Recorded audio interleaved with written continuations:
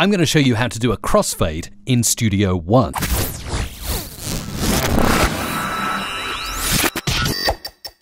Here I am with a piece of audio, and of course we all make mistakes. Let's have a listen to the audio so far. Okay, sometimes when we're recording we simply make mistakes and we need to fix them.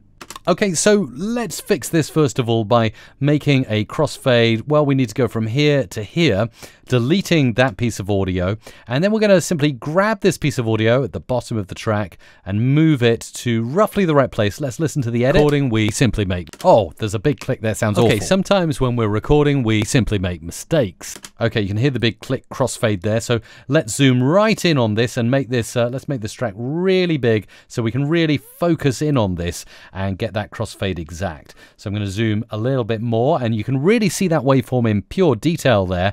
It's really fascinating how good the waveform looks. Now I can perform a really good overlap, and you can see that the audio you're overlapping with is kind of grayed out underneath. Super, super cool indeed. Great feature of Studio One.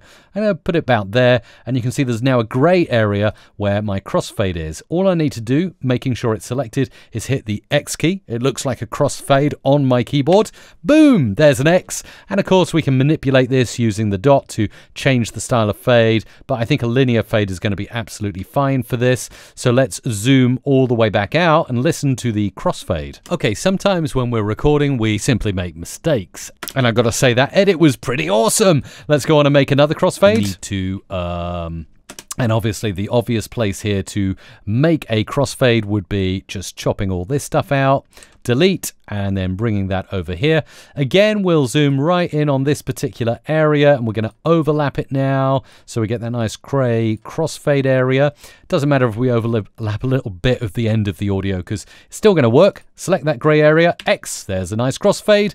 And again, for this one I might make it slightly different, so I don't want to chop off that word, so I'll make it slightly more logarithmic.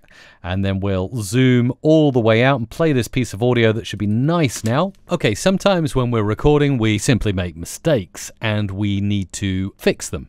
And I gotta say that crossfading action there in Studio One is pretty slick and does the job. Sometimes you want to get rid of a load of crossfades, and that's fine too. If we go into the File menu and look for, here it is, Studio One, and we want to go for keyboard shortcuts, and we say crossfades, remove crossfades, and we can assign it to a hotkey like Control Alt and Z, or Control Option and Z, of course, if you're Mac here.